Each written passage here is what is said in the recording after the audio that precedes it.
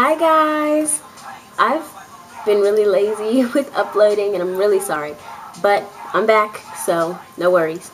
Um, yeah, I'm actually here for a product review. So the product I'm going to be reviewing is Kinky-Curly Original Curling Custard. And this is a really famous, I don't want to say famous, but a pretty well-known gel in the natural hair community. A lot of people love this, and it's really recommended. I bought this gel before I even did my big chop because I was so excited. I bought a lot of stuff before actually cutting my hair. But yeah, I've had this for a long time, and yeah, I've only used half of it. And I'm going to tell you guys why. Okay, so I'm going to start with the pros. Pros for this product.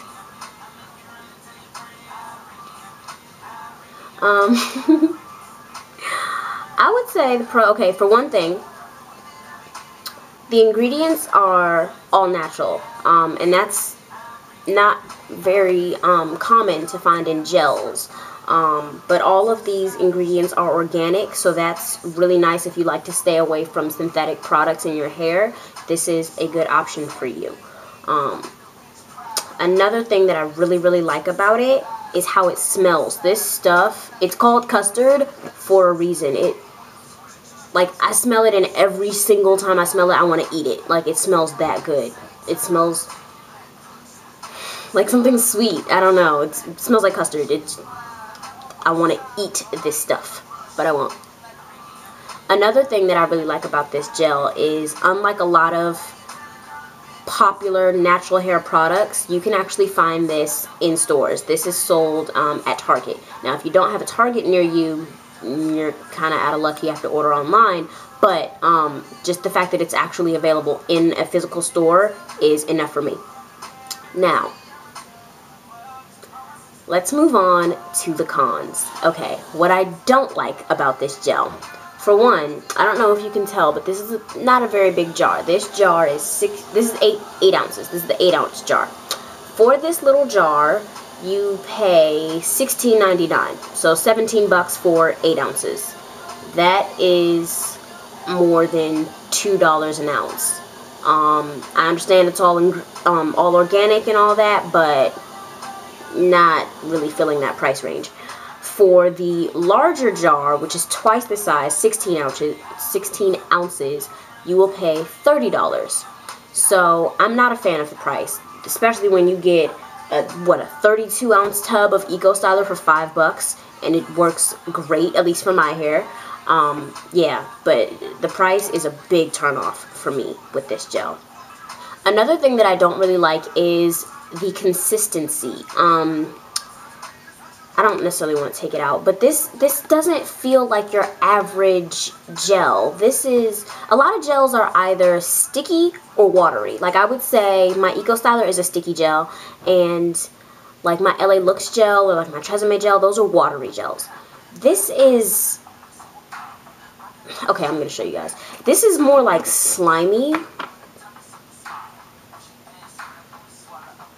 See how it's like hanging? It's very smooth. It's a very smooth consistency, but I would say it's more like slimy than other gels. And because of the consistency, it feels really weird going onto your hair. And I'm not the only one that I've heard say this. A lot of people say, they comment on how the curling custard feels a little weird going on. It doesn't feel like a normal gel. It doesn't feel like... There's really nothing I can compare it to. It feels its own special way. But I don't like it. It feels like the gel itself is like slippery and almost slimy, but it feels funny going onto my hair. I can't really describe it, but I don't like the way it feels. Okay, so the last thing that I really didn't like about the Kinky-Curly Curling Custard was the results it gave me. For me, this stuff has been very hit or miss. That's why I've only used half of the jar, and I've had it for like over 6 months now. I never know what to put this with. it's recommended to use the Not Today conditioner as a leave-in under this gel, but that conditioner is like, I'm trying to remember exactly how much the Not Today costs, but I want to say it's somewhere around like 15 or 20 bucks for like 8 ounces of product, which is like my, I don't have a bottle with me, but it's like the size of my Curls Creme Brulee, which I have a picture of on my blog. It's just a regular, bottle of product that, for the amount that I would have to use it as a conditioner and a detangler, I would go through that amount in like 2 or 3 uses. So I'm not paying that much, especially if I do my hair every few days. I'd be going through a bottle like every week and a half, 2 weeks. So I refuse to use that as a leave-in with this gel. I refuse to, just because of the price and the amount that you get. If it was cheaper and you got more of it and I could actually see myself having that product for a long time, then I would use the Not Today with it. But I think that's absolutely unacceptable. Sorry.